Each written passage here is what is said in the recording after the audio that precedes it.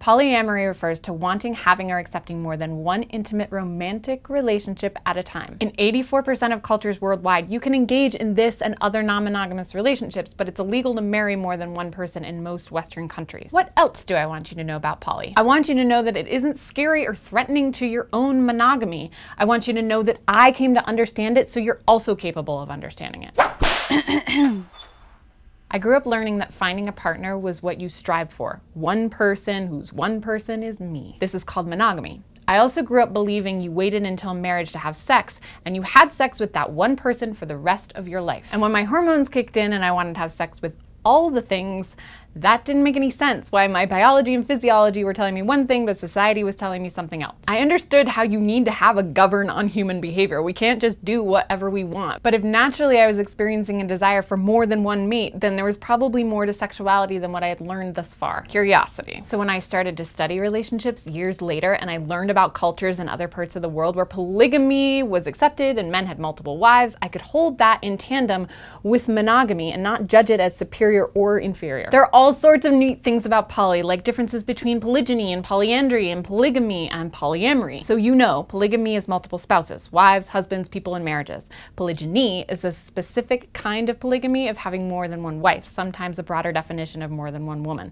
I remember it because gyne means female, like gynecologist is a female doctor. This, by the way, occurs in 4 out of 5 cultures worldwide. Polyandry, which is far, far less common, exists in less than 1% of human cultures. This is multiple male mates or husbands. I remember this one because androgen is the male hormone, polyandry. Polypany is what I call it if you want to partner with all the things. And polyamory again is multiple loves. Amore. Love, not necessarily sex partners or spouses. All of this was fascinating, but something for faraway lands. It wasn't until my doctoral program when I was 25 that I met an openly poly person. One of my colleagues who was partnered, a very happy, strong woman, had 2 partners who were not partnered with each other. What I now know of as a V, her, them. I learned from her how to teach pre- and anorgasmic women to orgasm. I learned about body image and independence, being a strong sexual female who wasn't going to be defined by society. In my brains, I'm thinking if this amazing person is poly, then poly might be amazing too. Plus, now poly wasn't something outside of my North American culture, that's something that people on the other side of the ocean are doing. It's right here. It's happening right here. What I hadn't recognized until this experience is that the poly community was simmering underground all around me.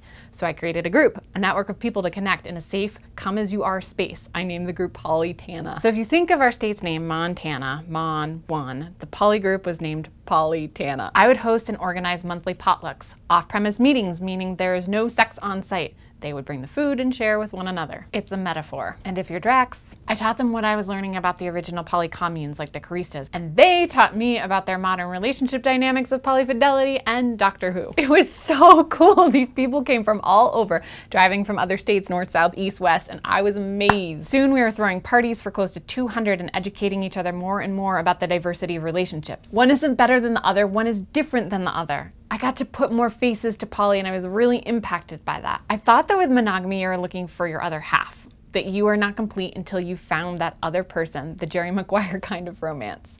The 2 of you come together, you're one couple, you consummate and become one. And when I learned about poly, it wasn't that you had a single heart and you were cutting it into chunks and everyone got less.